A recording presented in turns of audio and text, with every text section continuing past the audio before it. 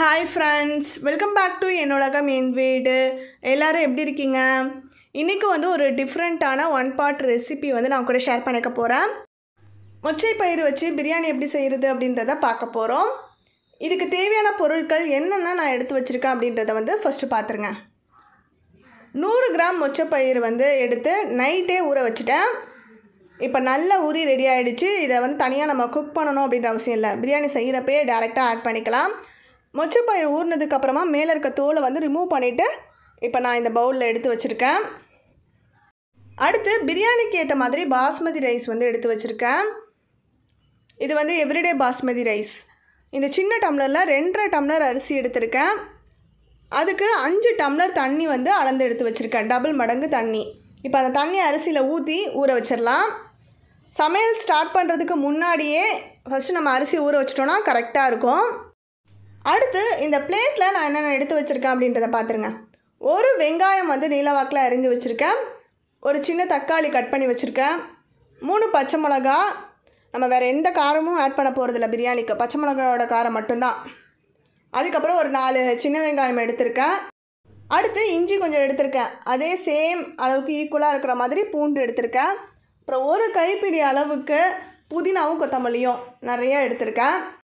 அடுத்ததாக தாளிப்புக்கு வந்து ஒரு பிரியாணி இலை, ஒரு நட்சத்திரப்பட்டை, 2 கிராம்பு, ஒரு ஏலக்காய், கொஞ்சமாக சோம்பு, ரொம்ப கம்மியான அளவு தான் எடுத்திருக்கேன். சோம்பு சில பேர் வந்து ஆட் பண்ண மாட்டாங்க பிரியாணியில். நீங்கள் வந்து அவாய்ட் பண்ணிவிடுவீங்க அப்படின்னா ஸ்கிப் பண்ணிக்கோங்க. இதில் வந்து மசாலா வந்து கரம் மசாலா எடுத்து வச்சுருக்கேன். அதுக்கப்புறம் ஒரு வெங்காயம் நீளவாக்கில் அரிஞ்சிருக்கேன். அது தயிர் பச்சடி செய்கிறதுக்கு, பிரியாணியில் ஆட் பண்ணுறதுக்காகவும் தயிர் பச்சடிக்காகவும் தயிர், நல்ல கெட்டியான தயிர் எடுத்து வச்சுருக்கேன். அடுத்து மஞ்சள் தூள் வந்து ஒரு 1/4 டீஸ்பூன் ஆட் பண்ணணும். அதுக்கு எடுத்து வச்சுக்கிறேன். தேவையான அளவுக்கு உப்பு. இப்போ எப்படி செய்கிறது அப்படின்றத வந்து பார்க்கலாம். ஃபஸ்ட்டு ஒரு மிக்ஸி ஜாரில் 3 பச்சை மிளகாய் எடுத்து வச்சுருக்கதை ஆட் பண்ணிக்கிறேன். இஞ்சி பூண்டு அதையும் ஆட் பண்ணிக்கிறேன். அடுத்ததாக சின்ன வெங்காயம் 4 இருந்ததில் அதையும் ஆட் பண்ணிக்க போகிறேன். அதுக்கப்புறம் புதினா கொத்தமல்லி வந்து நம்ம எடுத்து வச்சுருக்க ஒரு கைப்பிடியில் ஒரு பாதி புதினா பாதி கொத்தமல்லி அதை வந்து மிக்ஸி ஜாரில் எடுத்துக்கிறேன். இப்போ எல்லாத்தையும் வந்து ஒரு பேஸ்ட் மாதிரி அரைச்சி எடுத்துக்கலாம்.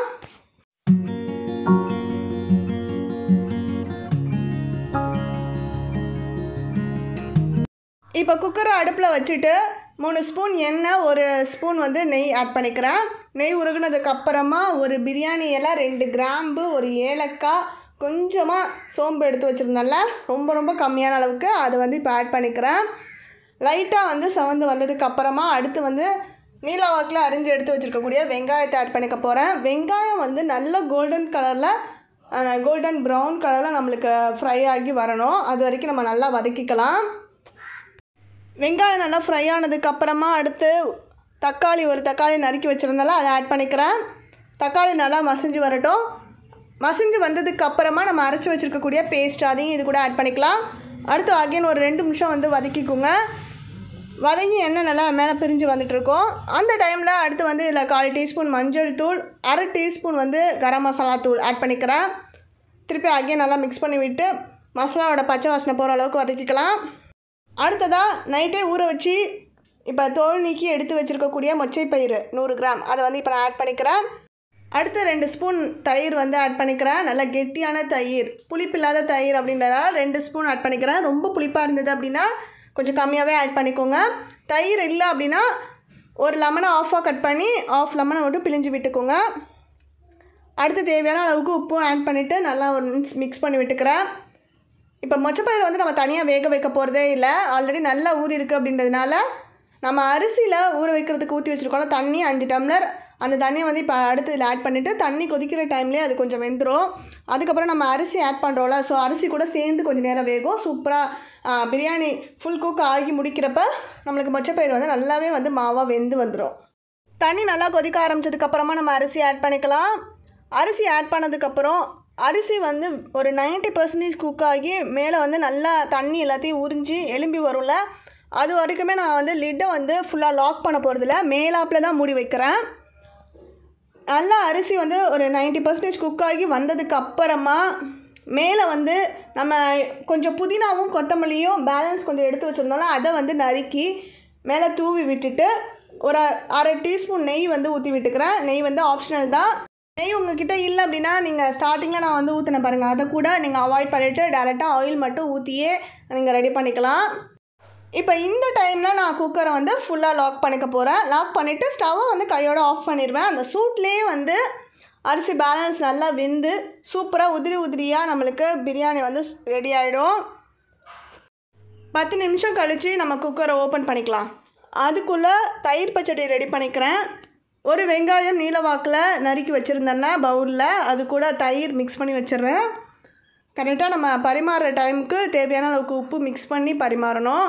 முன்னாடியே நீங்கள் உப்பு ஆட் பண்ணி வச்சிட்டிங்க அப்படின்னா தயிர் பச்சடி நீர்த்து போன மாதிரி ஆகிடும். இப்போ சுவையான மொச்சைப்பயிறு பிரியாணி வந்து ரெடி ஆகிடுச்சு. நான் வந்து எடுத்து பரிமாற போகிறேன். நான்வெஜ் சாப்பிடாதவங்களுக்கு வெஜ்ஜில் வந்து இது ஒரு செம்ம ட்ரீட்டு. கண்டிப்பாக நீங்கள் ட்ரை பண்ணி பார்த்துட்டு டேஸ்ட் எப்படி இருந்தது அப்படின்றத எனக்கு மறக்காமல் கமெண்ட் பாக்ஸில் பதிவு பண்ணுங்கள். இந்த வீடியோ உங்கள் எல்லாருக்கும் யூஸ்ஃபுல்லாக இருந்திருக்கும், பிடிச்சிருக்குன்னு நினைக்கிறேன். யூஸ்ஃபுல்லாக இருந்துச்சுன்னா இந்த வீடியோக்கு ஒரு லைக் பண்ணிவிட்டு உங்கள் ஃப்ரெண்ட்ஸ் கூட ஷேர் பண்ணிக்கோங்க. சேனலை மறக்காமல் சப்ஸ்கிரைப் பண்ணிக்கோங்க. கூடவே பக்கத்துலேயே இருக்கக்கூடிய பெல் பட்டனையும் கிளிக் பண்ணிக்கிட்டிங்க அப்படின்னா அதில் ஆல் அப்படின்ற ஆப்ஷன் வரும், அதையும் கிளிக் பண்ணிக்கோங்க. அப்போ அடுத்தடுத்து நான் வீடியோஸ் அப்லோட் பண்ணுறப்ப உங்களுக்கு நோட்டிஃபிகேஷன் வரும். மிஸ் பண்ணாமல் நம்மளோட வீடியோஸ் எல்லாத்தையும் கண்டினியூஸாக பார்க்கலாம். ஒரு இன்ட்ரெஸ்டிங்கான ரெசிபி இல்லைனா vlogல வந்து நான் உங்களை மீட் பண்ணுறேன். அது வரைக்கும் பாய், டேக் கேர் ஃப்ரெண்ட்ஸ்.